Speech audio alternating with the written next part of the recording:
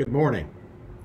Today is Saturday, the 6th of June, and there are a lot of things going on in this world today, but I want to highlight in particular that today is the 76th anniversary of D-Day, when my father and many other brave members of the armed forces participated in the Battle of Normandy, France, that became the turning point for victory in the European theater of World War II.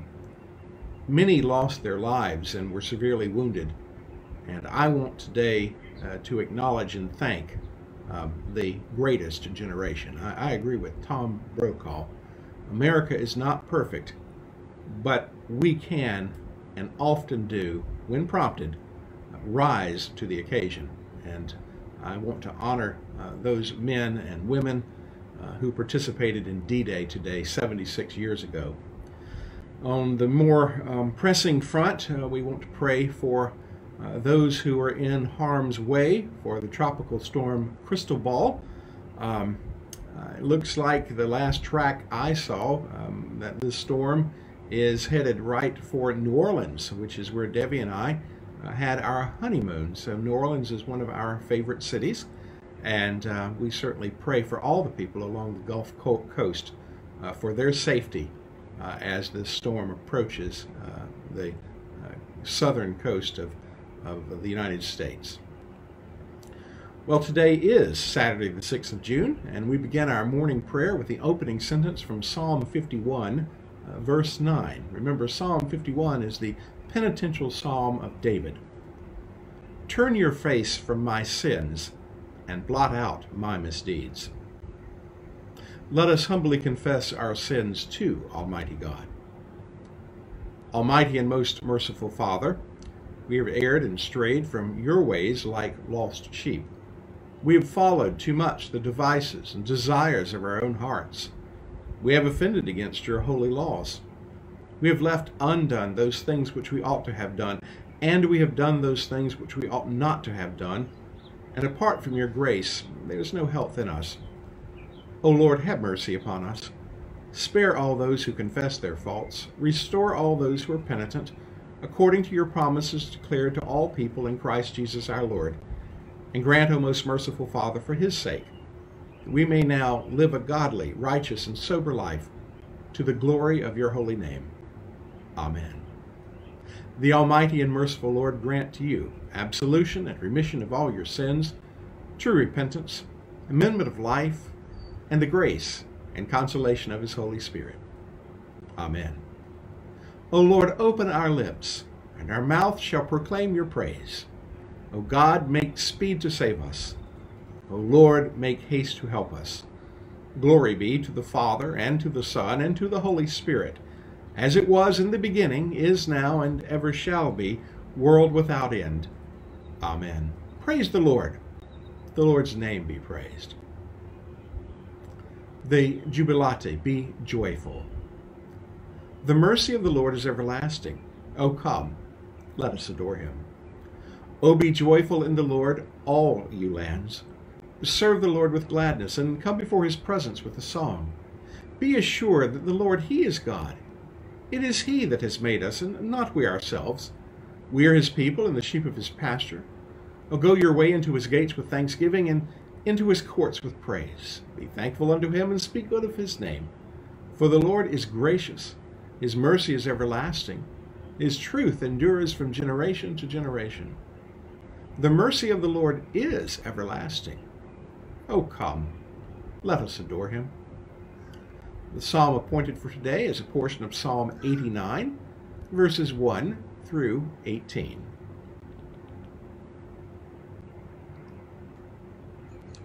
My song shall be always of the loving kindness of the Lord. With my mouth will I ever be proclaiming your faithfulness from one generation to another. For I have said, mercy shall be built up forever. Your faithfulness shall be established in the heavens. I have made a covenant with my chosen one. I have sworn to David, my servant. Your seed will I establish forever, and set up your throne from one generation to another. O Lord, the heavens will praise your wondrous works. and your faithfulness in the assembly of the saints. For who in the clouds can be compared unto the Lord? And who among the gods is like unto the Lord? God is greatly to be feared in the councils of the saints, and to be held in reverence by all those who are round about him. O Lord God of hosts, who is like you? Your faithfulness, most mighty Lord, is round about you. You rule the raging sea. You still the waves when they arise. You have subdued Rahab of the deep and destroyed her. You have scattered your enemies with your mighty arm. The heavens are yours, the earth also is yours. You laid the foundation of the world and all that is in it. You have made the north and the south. Tabor and Hermon shall rejoice in your name. You have a mighty arm, strong is your hand, and high is your right hand. Righteousness and justice are the foundation of your throne. Mercy and truth shall go before your face. Blessed are the people, O Lord, who rejoice in you. They shall walk in the light of your countenance. Their delight shall be in your name all the day long, and in your righteousness shall they make their boast. For you are the glory of their strength, and by your favor you shall lift up your might. The Lord is our defense. The Holy One of Israel is our King. Glory be to the Father, and to the Son, and to the Holy Spirit, as it was in the beginning, is now, and ever shall be, world without end.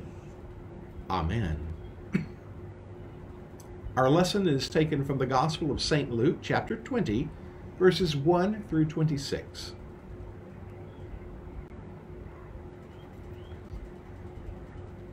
One day, as Jesus was teaching the people in the temple and preaching the gospel, the chief priests and the scribes with the elders came up and said to him, "Tell us, by what authority do you do these things, or who is it that gave you this authority?" And Jesus answered them, "I also will ask you a question. Now tell me, was the baptism of John from heaven, or from man?" And they discussed it with one another, saying, "Well, if we say from heaven, he will say, 'Why did you not believe him?' But if we say from man, all the people will stone us to death, for they are convinced that John was a prophet." So they answered that they did not know where it came from. And Jesus said to them, "Neither will I tell you by what authority I do these things." And Jesus began to tell the people this parable. A man planted a vineyard and let it out to tenants, and went to another country for a long while. When the time came, he sent a servant to the tenants so that they would give him some of the fruit of the vineyard. But the tenants beat him and sent him away empty-handed. And he sent another servant, but they also beat him and treated him shamefully and sent him away empty-handed. And he sent a third. This one also was wounded and cast out. Then the owner of the vineyard said, "What shall I do? I will send my beloved son. Perhaps they will respect him." But when the tenants saw him, they said to themselves, "This is the heir. Let us kill him so that the inheritance may be ours." And they threw him out of the vineyard and killed him. What then will the owner of the vineyard do to them? He will come and destroy those tenants and give the vineyard to others. When they heard this, they said, "Surely not." But Jesus looked directly at them and said, "What then is this that is written? The stone that the builders rejected has become the cornerstone. Everyone who falls on that stone will be broken to pieces, and when it falls on anyone, it will crush him." The scribes and chief priests sought to lay hands on him at that very hour, for they perceived that he had told this parable against them, but they feared the people. So they watched him and sent spies, who pretended to be sincere, that they might catch him in something he said, as to deliver him to the authority and jurisdiction of the governor. So they asked him, "Teacher, we know that you speak and teach rightly and show no partiality, but truly teach the way of God. Is it lawful for us to give tribute to Caesar or not?" But Jesus perceived their craftiness and said to them, "Show me a denarius. Whose likeness and inscription does it have?" And they said, "Caesar's." And he said to them, "Then render to Caesar the things that are Caesar's, to God the things that are God's." And they were not able, in the presence of the people, to catch him in what he said, but marveled at his answer. They became silent. The word of the Lord. Thanks be to God. The song of the redeemed is our canticle. O ruler of the universe, Lord God, great deeds are they that you have done, surpassing human understanding.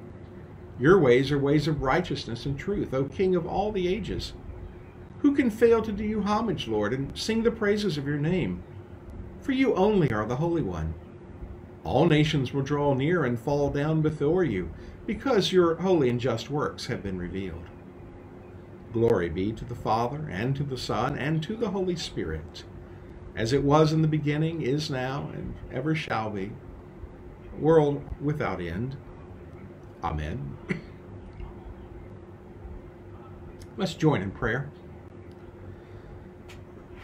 Come, Holy Spirit, fill our hearts.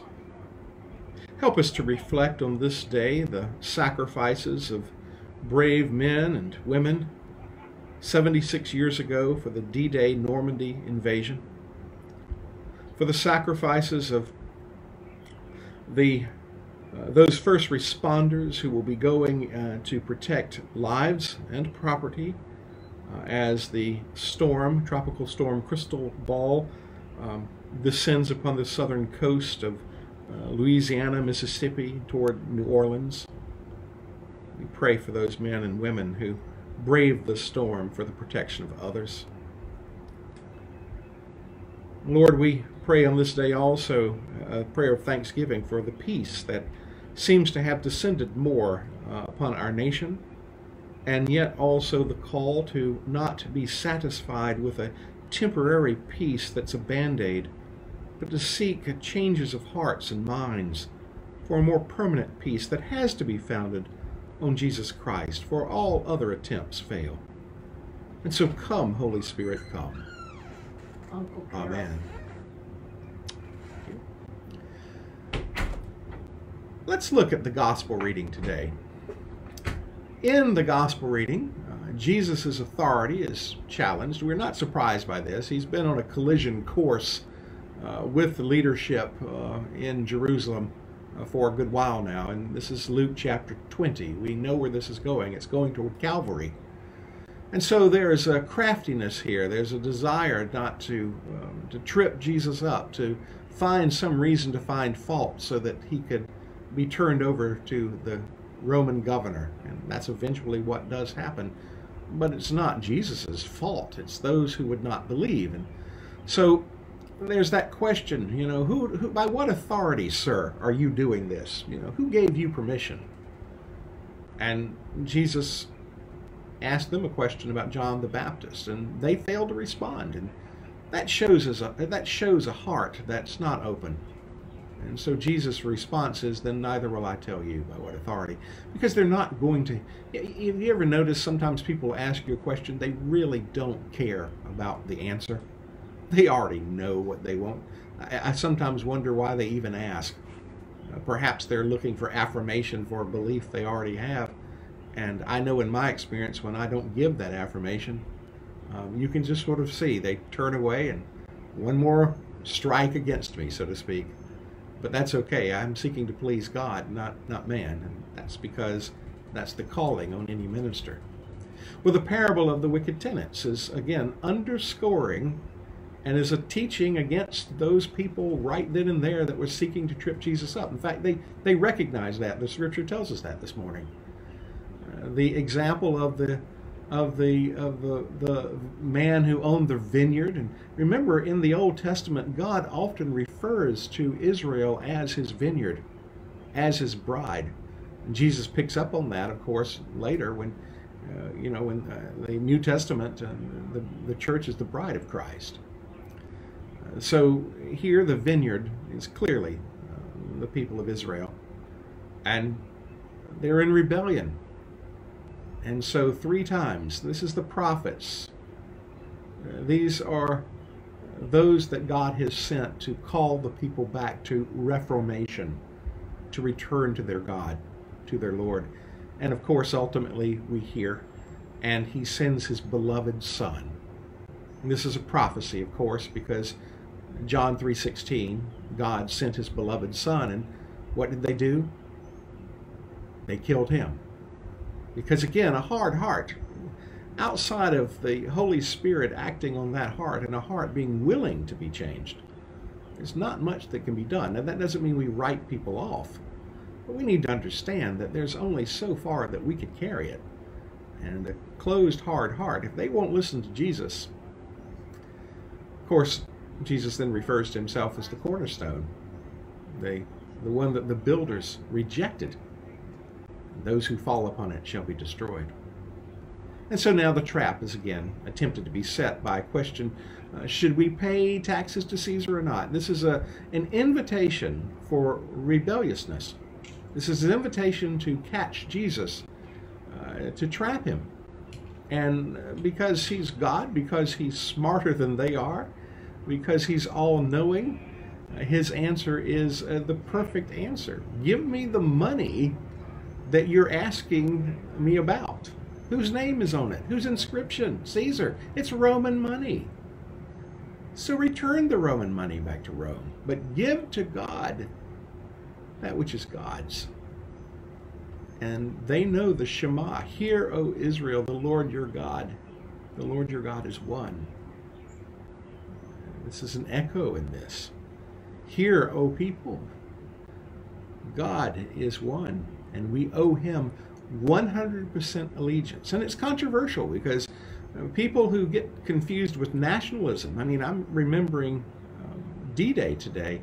I'm very proud of our country, but I don't confuse our country with God's heavenly country. Our allegiance is to God first. And then wherever we were born, wherever we live, whatever place that we're called to be citizens, we need to honor as best we can where God has placed us. As a former parishioner used to say, and of course this is not copyrighted to her, but bloom where you're planted. But remember, our first allegiance is always to our Creator, our Maker, our Redeemer, our Savior. Well, that's sort of the gospel reading for today. And so there's a life application, of course, into that, to recognize Jesus as the second person of the Trinity, to recognize our allegiance to God, and to, quite frankly, not have hardened hearts. We won't listen.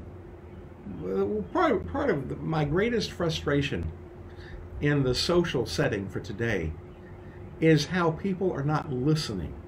They hear just enough to trigger an automated response. And at that point, conversation shuts down, and we get into the either you're against me or you're for me. It's really sad to watch and participate. As a minister, you know, we're given charge over our congregation, and so there's that sense of being the father of the church. And one of the things that I have encountered already as we are dealing with this crisis of our country and this great opportunity for reconciliation, that if I say something about racism, well then others will say, well, why aren't you saying something about this over here? And it reminds me a bit of something in fatherhood. If you've ever had more than one child or more than one person that you're responsible for, if a child is injured and you're the parent, you immediately rush over to take care of that child. That injured child becomes your first priority, and you focus your attention on that injured child. Is it really appropriate for the other children to then say, you don't love us, you don't care about us, you're spending all your time? No. Our country right now is an injured country with injuries that go back since the very founding and even before the founding of our country. Racism has always been with us as human beings. It comes from the fall. It comes from sin. Violence. Remember in Genesis? Cain and Abel?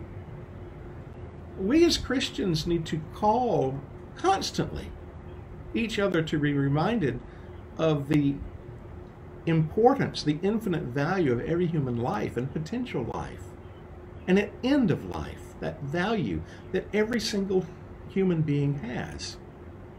And in doing so, we need to preach and be living choices that are pro-life, if you will. Anti-violence. Our own Lord and Savior Jesus Christ was arrested, tortured, crucified, died at the hands of violent men. So we should never condone violence, but in that fight against violence and racism, that doesn't mean, and this is my frustration with our society, that doesn't mean that all police officers are bad, all law enforcement are evil. Not in the least bit. We need to address the root causes and not be distracted by those things that, quite frankly, Satan would use to keep us from dealing with the real issues. Now, dealing with the real issues is difficult, but not impossible with God's help. We're not going to make a perfect world here. It's going to take Christ's return. But remember, you and I are little Christ. And wherever we go, we should bring Christ with us. So hug a law enforcement officer. Well, maybe not today in COVID-19, but hug each other, at least in our minds and our thoughts. Value each other. And quite frankly, one of the greatest values that a human being can give to another is to listen to someone else, even when you greatly disagree with them. Listen to them first. You actually might find some common denominators. This country is actually more unified than perhaps in many, many years. I heard a statistic, 98% of all people think violence and racism is bad. That's a phenomenal statement. 98% of people asked are in 100%, are in 98% agreement that racism and violence are bad. That's a unifying statement. Now let's be unified on the response as we care and love for all people. And so I'm very sympathetic to law enforcement because I used to be an assistant solicitor, a prosecutor. My father-in-law was a police officer. My brother-in-law was a police officer. I have a cousin who's on the sheriff's department here. You see, we need to be careful that we love all of God's children, but we also hold all of God's children to that higher standard, and that is to love God completely and totally, back to our gospel, and to love our neighbors ourselves. It goes a long way toward answering and giving the solution. But listen, that's what I've been trying to do. Well, let us now continue with the Apostles' Creed.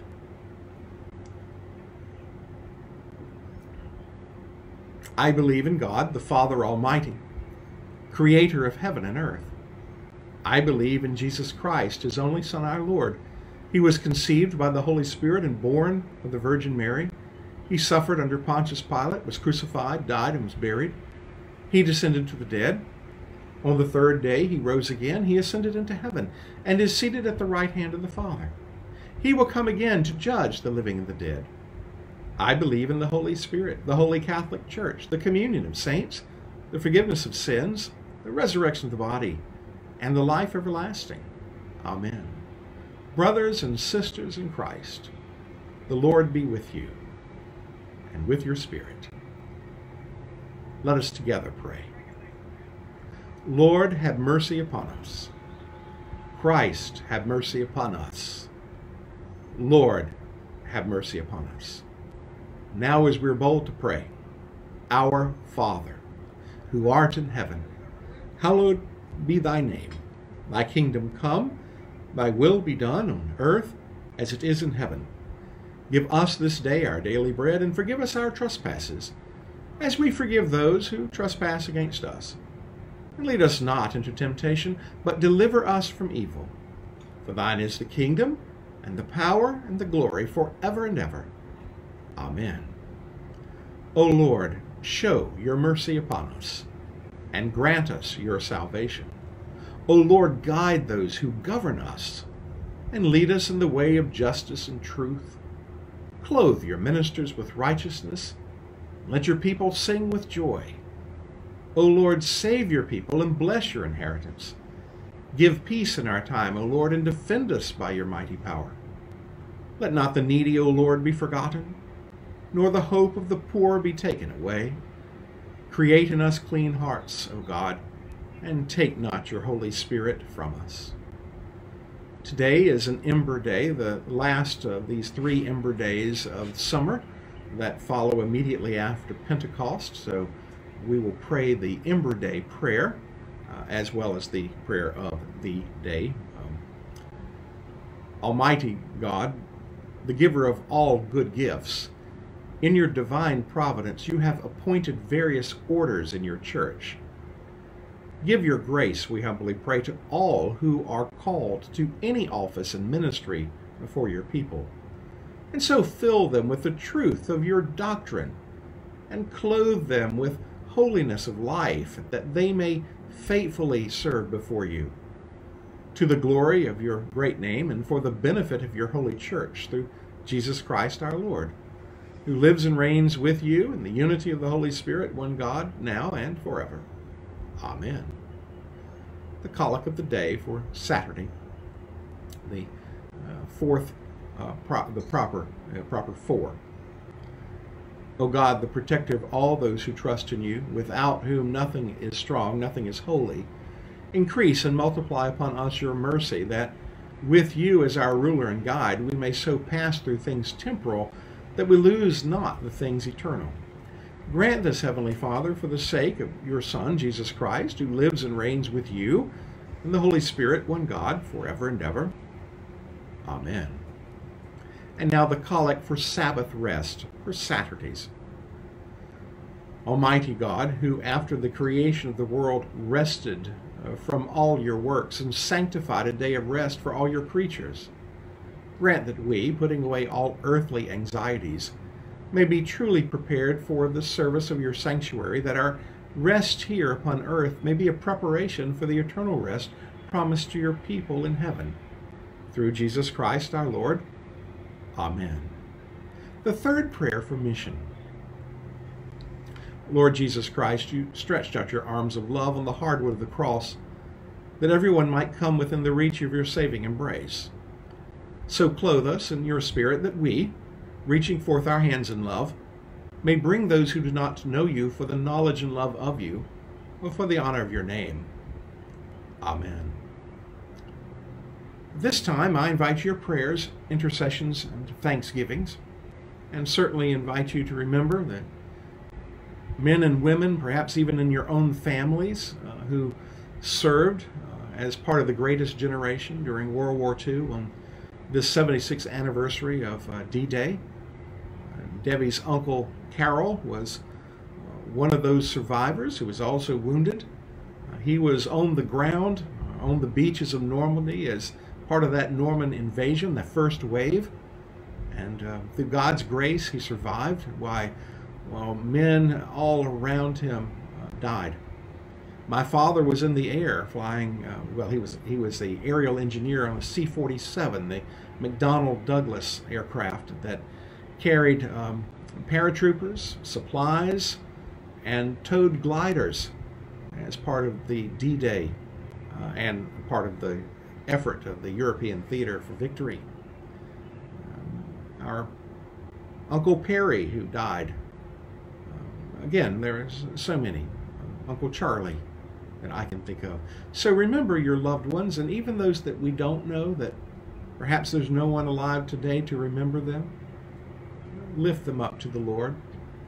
And of course, remember those who are in harm's way with Tropical Storm Cristobal. And please pray for them also. And for an end to violence and racism in our country, and for reconciliation. and thanksgiving for those who serve and protect our country, the majority who are wonderful men and women who are doing their best in these very difficult times. Lord, in your mercy, hear our prayer. Please join me with the general thanksgiving. Almighty God, Father of all mercies, we, your unworthy servants, give you humble thanks for all your goodness and loving kindness to us and to all whom you have made.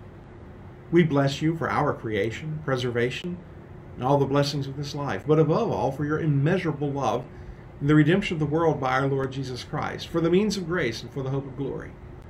We pray, give us such an awareness of your mercies that with truly thankful hearts we may show forth your praise, not only with our lives, but not only with our lips, but in our lives, by giving up ourselves to your service, and by walking before you in holiness and righteousness all our days. Through Jesus Christ our Lord, to whom with you and the Holy Spirit be honor and glory throughout all ages. Amen. A prayer of St. John Chrysostom. Almighty God, you have given us grace at this time with one accord to make our common supplications to you.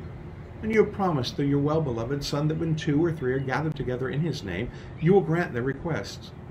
Fulfill now, O Lord, our desires and petitions as may be best for us, granting us in this world knowledge of your truth, and in the age to come, life everlasting. Amen.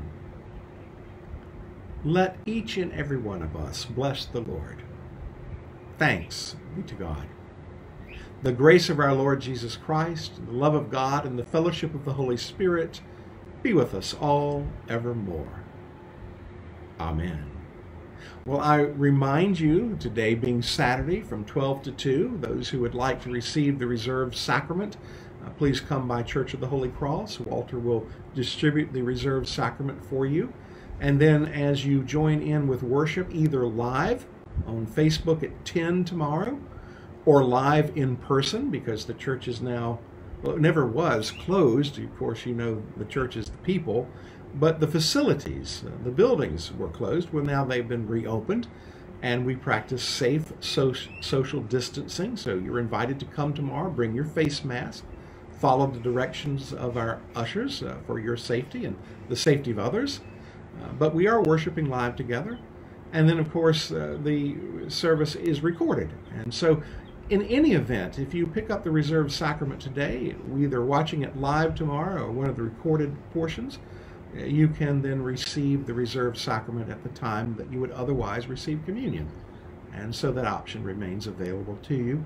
And then, of course, we know that there are people watching from all around the world.